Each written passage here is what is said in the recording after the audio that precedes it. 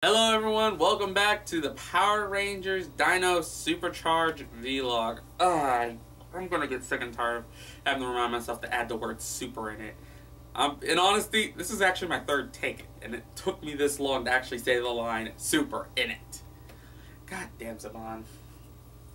I don't get why Saban decided, let's add super to the title and make it a new series.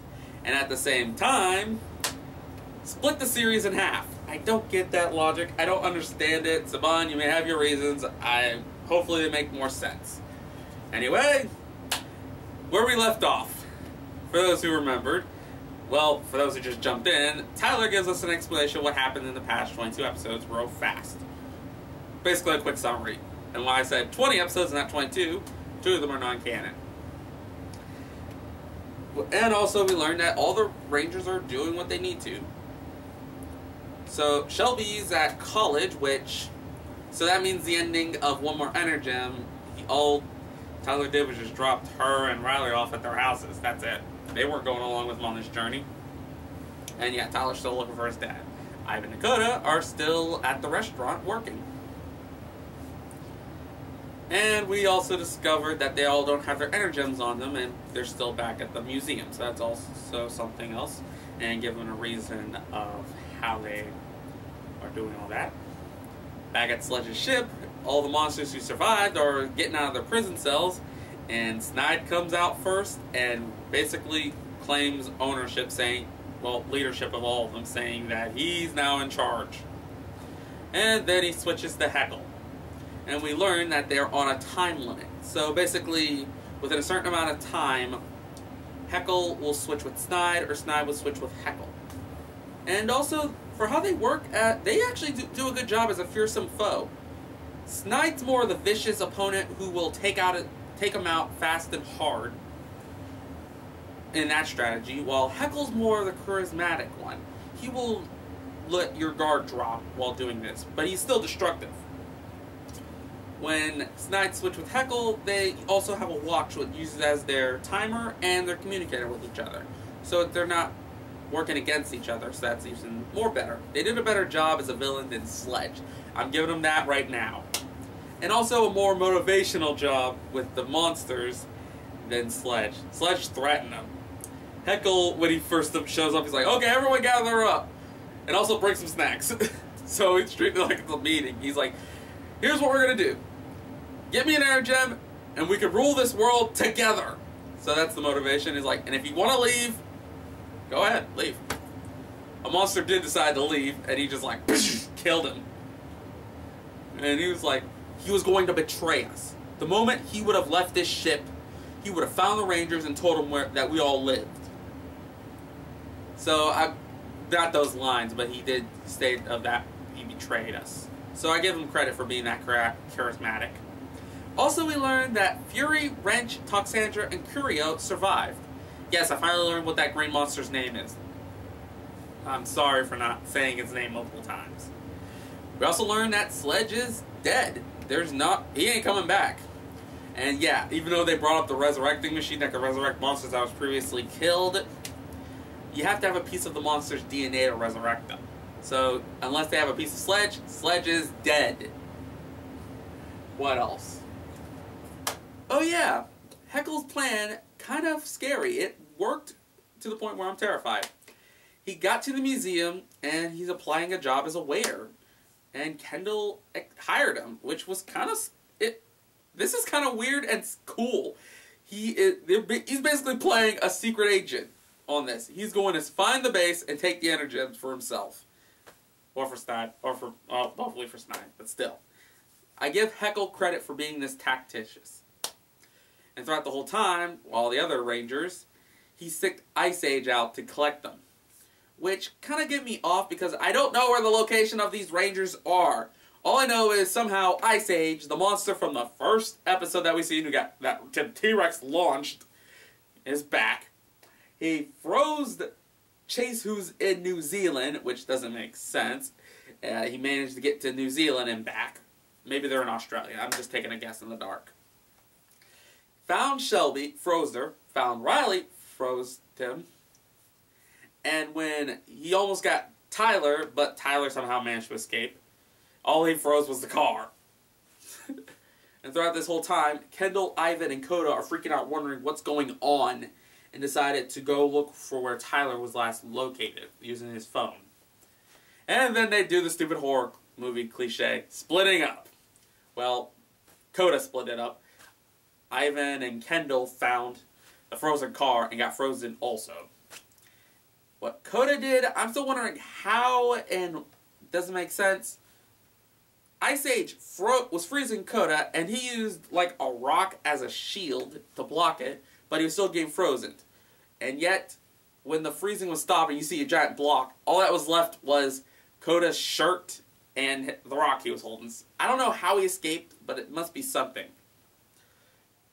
He made it to the base, freaking out of what to do, trying to contact anyone, but you know, he was a caveman, he doesn't know technology. No, he was having a hard time trying to use a computer. And Tyler shows up, and it's not explained how he escaped. They don't even show a scene of how he did it. He just escaped. That's one of the things that irked me. We also get understanding that Coda has a fear of ice, which makes sense because the Rise of the Caveman episode, I think that's what it was called, where we learn how Coda got the Energem, and he was frozen in a block of ice. He just has that fear of it, which makes sense. And also we learned that Kendall found Chase first. So it was Chase, Coda, then Tyler, Shelby, Riley, in that order. Now only we need to know how Kendall met Chase. Then we'll learn that. What Tyler wanted to know was how did Coda escape from the ice? How'd you escape from the ice? That's the big question. They gathered up the Energems and decided to lure themselves to Ice Age, which began to freeze them.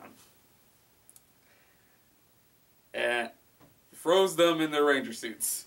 He got all 7 of them frozen, yet he did not went for the prince. Why didn't he go for Philip? I don't get that. He went all the way to get Chase, but he didn't get Philip. What, Philip had security? He could have froze them. That doesn't make any sense in the long run, but I'm not caring. As soon as Snide slashes Coda and Tyler's ice block, we discovered they escaped out of their suits. So, is it an actual suit? What? They could take off the suit like it's a normal piece of clothing? I thought it was more like as soon as you morph, it appears on you. And you just gotta, you could take the helmet off, but everything else stays on you. I don't get the logic in that. They escaped, they jumped out of their suits and escaped from the blocks of ice, followed Ice Age to where he got them all, and they used the battery that does flames and melt all the ice. And then they got all their engines back, and then we get to see all 7 of them morph and fight. And yeah, while Snide was fighting with Tyler, Snide almost won until time's up, and he had to quickly hide to turn from Heckle since Kendall would have noticed him. Which, like I said, he's a smart person. And throughout this whole time, we're mostly seeing Kendall fighting, and she's a skilled fighter. She knows how to shoot, how to stab, and how to do everything else. And then they did the finishing move. She did she blasted Ice Age. They hit him with a Dino spike, and Ivan uses his electric attack. And you still can't Photoshop. I'm sorry, but I saw Zuriden as the finisher. So you still need to learn how to Photoshop, Saban Company. I'm still going to point out the Japanese stuff. They killed Ice Age, and then we also learned that the growing ray is still existing. It still works, and they make the giant Ice Age. We get to see them battle in the Plesiosaur, which is still cool to see, and learning that the Plesiosaur can combine with the T-Rex Sword. So the T-Rex Sword doesn't always have to be the main ranger or need to use the Plesiosaur or the Pterosaur. The Red Ranger Sword can fuse with other ones to be a component. And the next move they use, I was like, oh my god, that is cool as hell as a Power Ranger fan. Blasting all 5 giant monsters with a T-Rex beam and then piercing them with the Plessia attack. That is cool. I'm sorry, I'm still acting like the little 8-year-old who's enjoying himself. They win, and then they all get back to the base, doing all happy to be back here. Riley's happy because he ain't cleaning out pig pens. Shelby's happy because she still has a crush on Tyler. And now they have to look for the last two Energems. The Aqua's gem, who they know somebody has it since the Zord's mobile, and the Silver Ranger. So at least we know what the last color is. All I can say is, nice way to start it off. You give us a villain who we are now going to be paranoid when he gets to the base, and all that. We get in ourselves new powers and all these stuff.